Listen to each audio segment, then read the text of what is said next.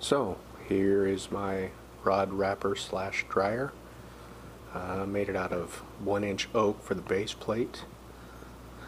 Just dadoed some grooves in it to put this T-track in. I ordered off of eBay. Got them to fit in there nice and tight. Down here we just have a standard sewing machine motor. Got that off eBay. Drying motor. Got that off of either Mudhole or Jan's Netcraft. I can't remember which one.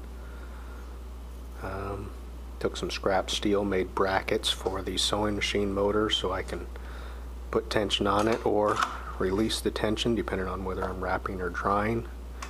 The same thing with the drying motor. Wired it all into this box here. You can see it says dry or wrap. So you can put it on a wrap, take the tension off the drying motor, and there's just a foot pedal. So it's variable speed. You can go slow, or you can speed it up. When you get done wrapping, you can take the tension off, wrapping belt, put the tension on the drying belt, and switch it over to dry. It's a nice slow speed. Let your epoxy dry on your wraps.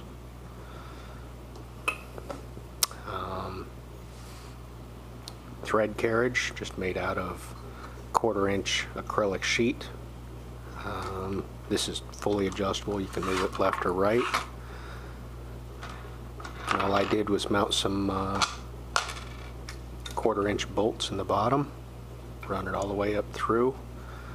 As you can see here, there's some nylon washers.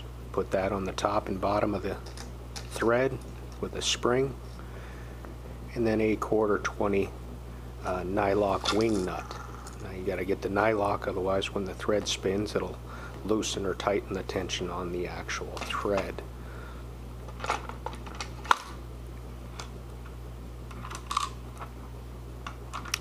The chuck I already had. I just had to adapt it to fit this. The pulleys, those are actually 3/8 acrylic. I just cut those out of a circle on my bandsaw and used my drill press as a vertical lathe and cut them to make sure they were perfectly round and cut the groove in them for the belts. Down here for the uprights, I used, this is what they call UHMW, which is ultra high molecular weight polyethylene.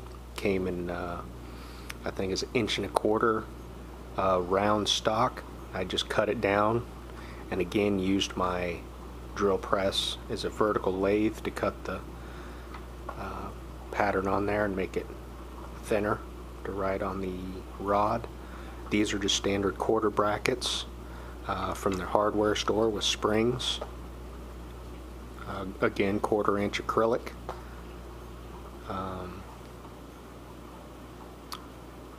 Fairly straightforward. Looks very similar to the ones you can buy online. I just made mine. This is actually a little bit longer than 4 foot. It's 4 foot from here to the end, and that's another 4 foot section. As you can see, these dowel pins right here, I can align up with these holes down here in the end of this one and slide it together, and I have an 8 foot section. And also these uprights, if I take it off here, I can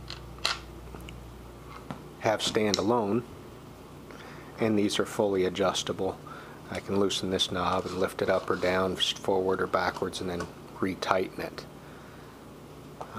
So I can do longer rods. I can go out to 8 foot with the whole base, or if I want to do big surf rods or longer fly rods, I have that option. So it's pretty straightforward. Again, most of this is oak or white oak, I can't remember which. Everything, all the hardware, most of the screws, bolts, nylock nuts, springs, nylon washers is available at most hardware stores. I think most of mine I got at either Ace Hardware or at Park Rose Hardware. I did put an outlet on the end of this box so I can hook a lamp up if I choose, if it's low light. But so far it looks like it'll work. I haven't wrapped a rod yet, but as soon as I do, I'll let you know.